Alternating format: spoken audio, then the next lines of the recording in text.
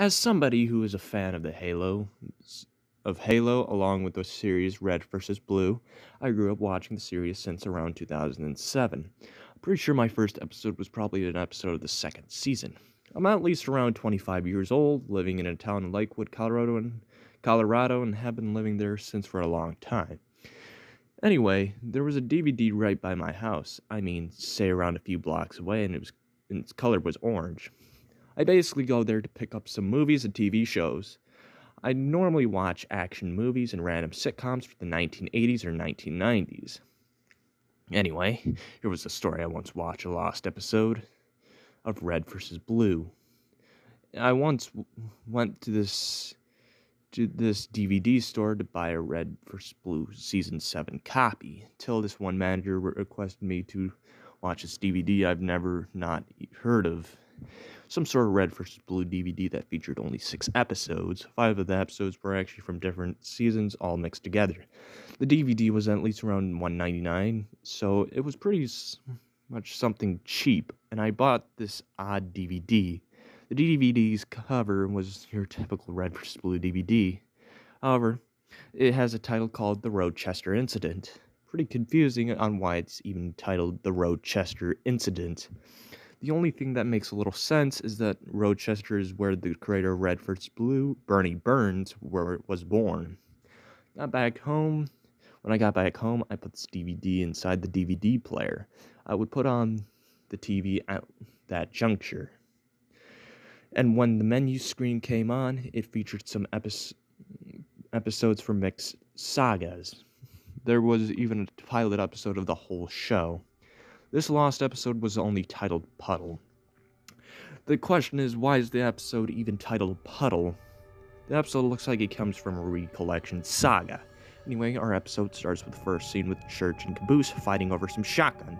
"No! You can't take my shotgun! It's mine! It's mine!" Caboose said to Church. "Oh, for God's sake, Caboose! It was literally my shotgun!"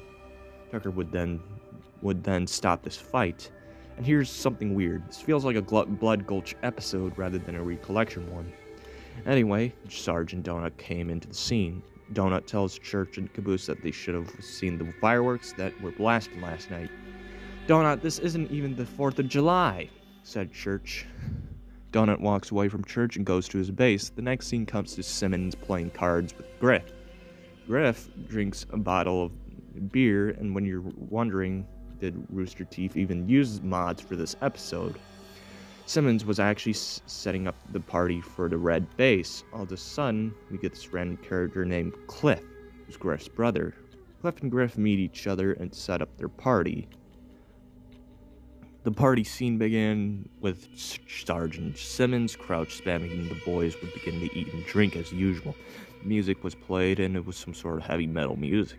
Cliff introduced himself during the party. He was a man who was 2 years younger than Griff and would even hang out with Griff at times. I didn't really know if Griff hangs out with someone who isn't even in the show. The party continues and Church and Tucker look at the Red base. "So, Church, what do you think is going on?" Tucker said. Church responds, "They're having a party."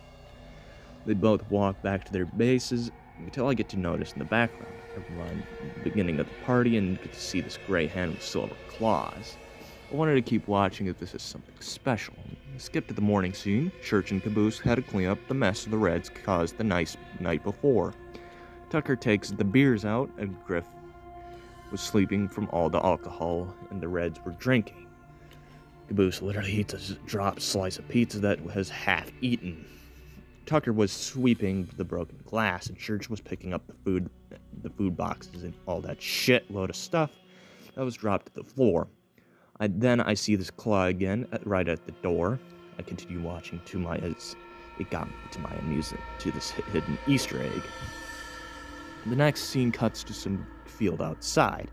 Seems as Cliff and Griff were fishing with each other. Seems like Cliff caught a couple of bluegills while Griff caught a carp. They got back to the land and drive back to their warthogs, the base. Then they talked like brothers. Cliff said, "Yeah, seems like you only caught 1 fish. I get more points and I'm the more of an important brother than you." Griff fights back until they crash into some of the fields. They would be abandoned in the fields, and therefore they need the rest of the Reds to help them. Cuts to the Blue Base with Church, Caboose, and Tucker talking about a secret portal that will teleport them to a land to take out an army that has been hacking their systems for a long time. They wanted to hunt him down for trying to mess with their systems and maybe even mess with his systems. Their systems. What's really weird is that they literally steal items from the Red Base to pretty much make this portal. Tucker, this is really a bad idea, said Church as Tucker responds. Sharing is caring, Church, and you should get over it. The Church said this isn't really sharing, this is stealing. Let's get back to the base. As they go back, Caboose uses a telescope to look at the nightlight. Caboose yells out, Hey, Church, I found some stars. The next scene shows Sarge, Simmons, and Donuts curious on where the hell Cliff and Griff went. Sarge first said, Is Griff and Cliff hunting some elites and grunts? Donuts said back, I don't even know, Sarge. They must be fishing in some of the ponds. Simmons and Donut look at each other. Sarge would respond, I don't know. Let's see if they are at the sea. Please know, I'm still pumped for this reveal of the hand that came throughout the entrances and shit. I'm waiting for some sort of reveal of a new character or beast that was originally going to be in the show. The scene cuts to Church stuck inside a pile of boxes. His head pops out and wonders where the hell he even is. He searches for Tucker and Caboose and finds them behind him. Tucker and Caboose said to Church, So, I've heard the Reds are going to find Cliff and Griff. Tucker responds, God damn it, where the fuck are they? It's been 13 hours and it usually takes 3 to have them come back. I hear some sort of whistle while Caboose crouches to Tucker. Yeah, there was a whistle that was getting louder and louder until it stopped. Still kept my eyes inches away from the TV screen to see what's going to come to some entrance or something like that. The next scene cuts to Cliff and Griff talking on how they're going to get out. They were pretty thirsty and therefore they needed something to drink. Griff, there's literally a lake by us. They come to drink the lake water. When they get back to the land, I get to hear some footsteps running on grass. So how do we get out of here, Cliff? Cliff responds with, I do not know, Griff. There's no way we could get out, and we forgot our devices to call out on someone. Footsteps get more intense and harder. Griff picks up some sticks from the bushes and said, Okay, Griff, here we get the sticks to build some hut. The footsteps get heavier and much more intense. Griff responds with, So we going to have to survive this shithole?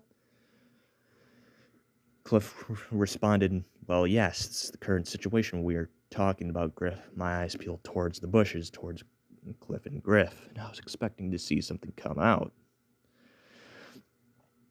Griff responded, Oh boy, this is going to be like a real-life Castaway. He cuts to the angle of Cliff saying, Dude, it's going to be fine. Besides, we're probably going to get a miracle. The angle cuts black, just Griff saying, A miracle? A miracle with no devices to call on people. How is this a miracle when we don't have any fucking support? The angle cuts back towards Cliff, saying, Hey, Griff, we don't need support for miracles. They can happen when some random person finds us. Then the angle cuts towards Griff, responding, Well, I guess that's true, but we still need some support. We still need someone to be called in. All of a sudden, bah! Good fucking God, I responded, as the thing popped out of nowhere as it attacked Cliff. The thing was well ugly, and it was really ugly with its freaky appearance, and he had a tail. He had yellow teeth, rusty metal knives as claws, and he had some really gray skin. Cliff was screaming while he got mauled to shreds. Screaming for help while he got mauled to shreds by the creature. However, there wasn't any blood, but he was sure screaming for his brother to help him. The creature made this really odd sound where it sounded like a pig squeal mixed with something I can't even explain. Scratch mark on Cliff's armor, and the limbs were ripped off completely. Griff uses his shotgun, but the problem was it was jammed. The creature used its stinger on its tail to sting him.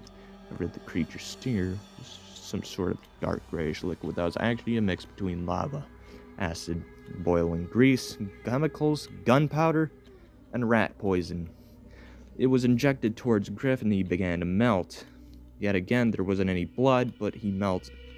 But when he melts, he begins to scream, and his screaming was pretty damn intense. The creature watched Griff die an awful death. Griff melted like a candle and he hunched back. The orange liquids melting down from Griff's armor while he was screaming. His screams were so damn ear-piercing to the point I had to turn down my television. His armor would also burst out bubbles while he still screams in pain and agony. When his limbs were melted out, his face would actually be revealed towards the camera while the front of the helmet was melted off. It was charred, blisters covering his cheek, and his pupils would turn up towards his forehead. And spiders would come straight out of his mouth while screaming while his jaw would get dislocated. Then half his face melts off, revealing his own skull. Screaming got even worse and it didn't even sound human. It sounded so high that it actually got stuck into my head for a while. And the top of his helmet stretched towards the rest of his face while it actually sizzled. Then I get to see a puddle of orange with only Griff's arm reaching out. The orange armor then melts away. When we get to see his arm being a skeleton. This was until the arm too got melted down.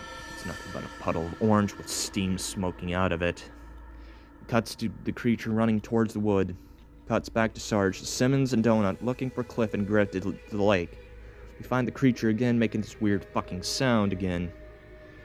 Sarge shoots the creature with a shotgun and kills it, while when the team found Cliff's mauled pieces and the puddle of orange, the episode literally ends with Simmons saying, "Wait, is that a puddle of ice cream?" This appeared to be one of the only comedy factors to this episode. I really wasn't scared on what I saw. Please note this was fictional and Red vs. Blue is a fictional web series. Got back to the DVD store and told the manager why I was requesting this. The manager really didn't get to watch the DVD before giving it to me. I was more amused by what I watched rather than scaring the socks off me and thinking this was some sort of gore video unlike many other lost media cases that were found. Anyway, I actually got a letter from Rooster Teeth too that I could consider a coincidence for asking about an episode they created once and was forgotten and lost. The letter read, "Dear Reader, back in 2008, we made an unfinished and lost filler episode of this web series Red vs. Blue. We wanted it to be more creepy. There were some copies of this lost episodes only found in a few stores, and there was only a couple of people that have watched this episode. If you watched this episode, please note that at the end of the episode, Cliff and Griff were brought back to life by some sort of substance the blue team found in the red base, and they were out to find the army that hacked the equipment for the blue base. The episode was lost due to it being pretty filler and wasn't too interesting to our tastes. I hope you enjoyed the majority of the lost episode. Sincerely, Rooster Teeth." Now, I know why the episode was lost. Although the question is, why did they create a random filler episode? Just to let you know, this wasn't even Halloween-based. To be honest, Cliff would be a really interesting character in the series.